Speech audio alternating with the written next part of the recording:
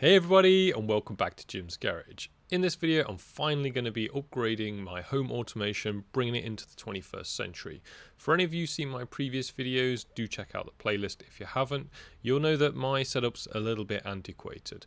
The key things really are that, well, it uses a CON-B2, which is a single USB device connected to one of my nodes.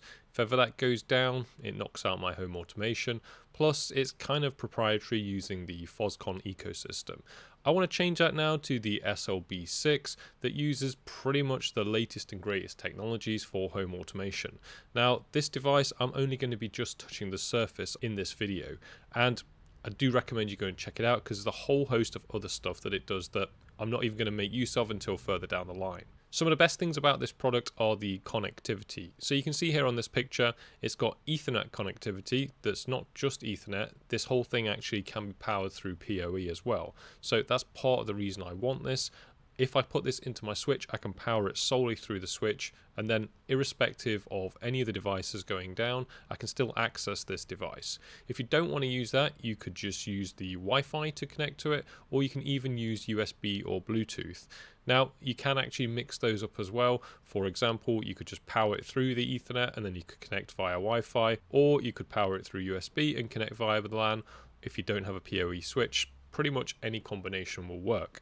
Now this integrates nicely with Home Assistant, which is what I'm ultimately going to be doing for most of the management of the devices on my network, but we can also install Zigbee2MQTT, which is something I mentioned in that previous series of videos that I'd move on to. The device can also be set up as a coordinator, i.e. this is the brains of it, this is what configures the rest of the network, or it can actually be, say, more of a repeater to extend the range of your existing Zigbee network. What's also awesome about this device is you can actually use it to upgrade the firmware of the devices on your Zigbee network. I'm really interested to check that out, and we'll see that later in the video because most of the devices on my IoT network have never been updated. The device itself has an awesome user interface that makes administration an absolute breeze. You can update the device simply through one click, and you can also view all of the other settings for your controller. It supports pretty much all of the connections that you want, all of the protocols as well, the latest and greatest, and even for you tinkerers out there, you can actually get some pinouts on this to add additional functionality. So by the end of this video, what I'm hoping to demonstrate is I'll set up this device, I'll get it up and running on my network, we'll be able to dial in and configure this as a controller. We'll then set up Zigbee2MQTT, which will act as a piece of middleware between this hardware and then Home Assistant, and we'll also have an existing MQTT server set up, which I've covered in a previous video, but I'll give a whistle-stop overview as well. That's used as a real-time messaging protocol to actually parse events within a log that can then be actioned upon. That'll become clearer later on. So the first thing I'm going to do is I'm going to hop now over onto my VS Code to my Docker host. We're going to set up a couple of containers, then we're going to plug in the device, and then we should have all of the components up and running. I'm assuming in this video that you've already got Home Assistant set up, but if you haven't, go and check out my previous video, or whichever way you want to get that integrated, make sure that's up and running. Now for setup in this video, we're simply going to be doing the Zigbee2MQTT container, but I've also put in here a commented out Mosquito container. Now I'm not going to go into that in this video because I've already got a video on it, and I've already got this container up and running. It's actually running in Kubernetes, but irrespective of where it's running, just make sure that that service is available to you.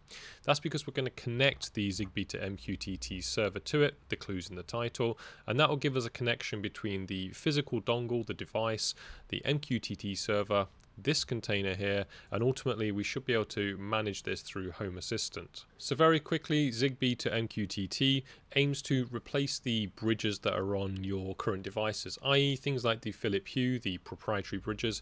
The idea is to get rid of all of them with this one single open source platform. And that has a number of benefits. One, you've got complete control over it. Two, you don't have to have multiple dongles. And C, you can probably expand the functionality through open source projects, additional expansions, and even your own tinkering. So let's have a quick look now through the container itself. It's actually really simple to get up and running, and then hopefully we can start having a bit of fun connecting these devices together. And at the moment, everything is unplugged in my network. I've actually disconnected my current Home Assistant setup with my existing network, so all these lights, they're not working. Hopefully by the end of this video, we'll be able to demonstrate that we've got everything up and running.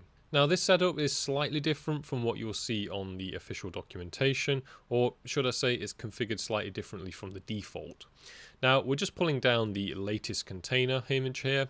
We're also setting a repository for where the app data is going to sit, and we're exposing a port. Now I'm going to leave out the traffic labels just for this video, albeit personally I will be adding them back in. I'm simply doing this because probably from the start we're going to be accessing this through the IP in the port anyway, and I can then do the administrative portal at a later date. Other than that, you might want to add the devices here. If you're not going to be using the device that I'm using here, you can still use Zigbee2MQTT with other devices. So for example, if it's a USB device, you can then find the device serial and add that in as a device into your container stack. Because we're going to be doing this over the IP, because this supports an IP, we're not going to need to pass through a device. We're going to connect to a device just over the network. So if we now jump into this container folder and we spin up this container, that's running, so I'm going to hop into Portainer just to make sure that everything's looking as it should. So over on Portainer, you can see here that we've got that Zigbee2MQTT now up and running, and the previous one I used to use was actually this Decons. They're the people that manufactured the Combi 2, which is that USB stick I was using. So that's turned off, and Zigbee2MQTT is turned on. So hopefully now we've got everything we need up and running. We've got Zigbee2MQTT, we've got Home Assistant, and we've got Mosquito. So we should be able to access this now, and then we'll plug in the Zigbee, and then we should get onto some more configuration. Now if we navigate to the Zigbee2MQTT container page, that's the IP address of my Docker host, and remember that was on port 8080, we do get to the dashboard, which is great. Now because I don't have a USB for this anymore, if I click on here you'll see the devices attached to my virtual machine. We don't actually need that, but if you were using say a USB adapter, you would want to get it from here. Now, most of this stuff we can actually just leave as default. So it should generate network keys, the PAN IDs, and the extended PAN IDs. But if you do want to learn more about that, click on the link here. And this whole configuration file you can actually pre-populate and load as a config file into your Docker. So once you've got this up and running, a working config, in the future it might be a good idea to make a copy of that locally and then just mount that into the container so you don't have to do this each time. Really, the things that we are interested in are down here at the MQTT space. Now, it's going to create a new topic. So basically, whenever anything gets sent, it has a topic assigned to it. So you can have multiple topics, and then you subscribe to different topics. So for example, you might have another network with another topic, those sorts of things. Now, I'm just going to leave that as the Zigbee2MQTT. Makes sense, that's what this container's called. Now, the MQTT server for me is not at that address. That's because I'm running that in Kubernetes somewhere else. So I do need to change this value here to reflect that. Now I'm not actually running it authenticated either, which is probably naughty, but I have got this on its own segmented VLAN that only it can talk to, my own IoT VLAN. Do bear that in mind, albeit I probably should upgrade that kit, make sure it's all nice and authenticated. So the IP address that I'm actually running at is 200.14. And then it asks us whether we want the front end enabled. So I'm going to say yes, and I'm also going to say Home Assistant enabled. Now what that will allow us to do is actually integrate better with different applications. In this case, predominantly going to be Home Assistant, so that I'll be able to actually control my network with the convenience and the niceness that is Home Assistant. But I can always come back to this dashboard if I want to, and if you think about it hierarchically, Home Assistant is actually going to piggyback off the back of this service. So there is sometimes a lot of value in actually changing the Zigbee2MQTT network first and then reflecting the changes downstream as opposed to kind of pushing them up. So now I've connected up the device and it's been given an IP address. I now need to put that at the top where it says devices. So now hopefully if we scroll down, we should be able to submit these values. It says that it's now starting, and hopefully it will connect over to that device and be able to pick it up. Now that that's completed, it's taken us to this page here, whereby we're out of the configuration file and we can actually start seeing what our network will be. But there's nothing actually on here yet. So at this juncture, what we've done is we've set up Zigbee2MQTT, and it can now connect to this over here, which is our coordinator. Now, one interesting thing here is I did have to change this on mine. It was set up the default to the Z stack, but actually it required the Ember controller, and I believe that's to do with the chipset that's inside the device itself. So if you actually go to the web page, you can find out which is the right adapter for you, but this is going to tell you what you need to set it to in that previous config page. Now that I've got everything working from a software perspective, I need to unpair my existing kit because that's on the old network and I'm creating a new network. Now, I'm going to have to fiddle around off camera for a bit to get this working, but there seems to be a number of ways that I can get my old hue bulbs to work. So I'm going to go through these methods that are on the MQTT website, and hopefully I'll see you in a moment, whereby we're going to hop back straight into the Zigbee2MQTT, and we're going to say permit join. Then hopefully all of those devices will connect to this network, and we can start to build out that new map that we'll actually be able to see on here of all the devices and how they're actually connected to the controller. So the method that worked for me was the one whereby I used the dimmer switch that came with it, hold the two buttons either end for 10 seconds and it made the lights flash, then turn them on and off for the wall. Fingers crossed we are now in pairing mode, so let's head over to the Zigbee2MQTT dashboard and we'll turn on pairing. To do that, we're going to click permit join all, and it should pick up my lights with any luck. Here we go, here's one light that it's picked up, and I can tell already this is going to be a fun process, so I'm going to go away again and quickly try and repair some of these other ones, and I'll be back in a minute once that's completed. So after a bit of playing around, I've now got the 4 dimmable bulbs that are in my garage. We can see them all here. If we click on the map, you can see that these devices are actually connected to here. I need to refresh this to pick up the remaining bulbs. We should get all 4 now connected to the coordinator, which is pretty cool. This is actively going out now and trying to map it. So here you can see basically in this room I'm in, all of them are directly connected to this device, to the coordinator. Now, one thing we can actually do is we can click on these bulbs as well. We can go to the devices tab.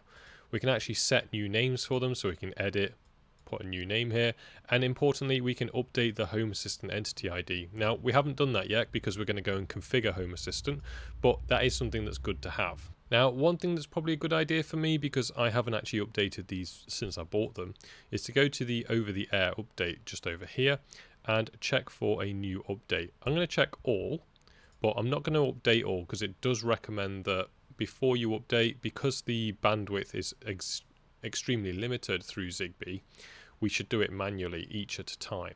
So I'm going to update the firmware on this. I think you can actually schedule it. Yeah, you can. So we can see here that firmware version 1.0, and now we're on 2.8, so possibly I'm years out of date. Let's just update one and see what happens. You can see now that we've got a little progress bar.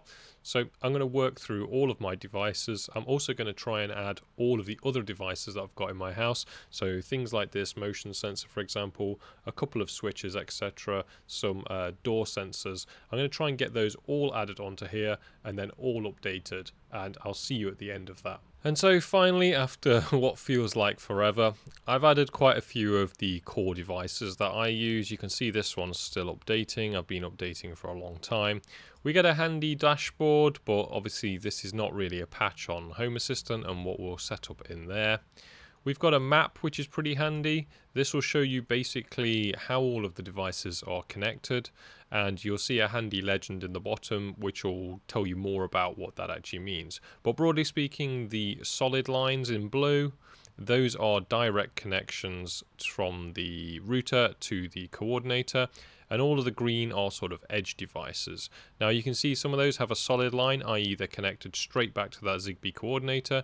Others, they have a dashed line. So that dashed green means that they're going through basically a router, and then they're going to the coordinator. So this one here, this switch goes into the bare lamp, and then it goes into the coordinator. Whereas this one over here, the garage switch, that directly goes straight into the router.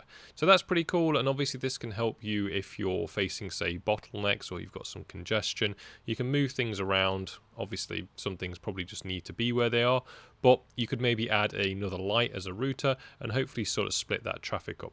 You can also see the quality of the connections between devices denoted by these numbers. So now I'm pretty happy with what I've got. I think the next phase is obviously to now go into Home Assistant and let's sync this up. If we actually look quickly in the dashboard, you'll see here now on the actual stick itself, you can see now we've got this set up, so it knows that it's connected. We've also, if we have a look in the logs, you can see here it's pumping out all of this data. So for example, power on, the quality of the light sensors, the temperatures, all of that sort of stuff. So we should have pretty much everything we need now to build this out into Home Assistant. So without further ado, let's head into Home Assistant. Now heading over to Home Assistant and going to the settings, you can see that it's starting to pick stuff up already. Now that's probably because in my integrations I've actually already got MQTT installed, and to do that, really, in the bottom right hand corner we just click Add Integration, and then we click MQTT and we add the server details.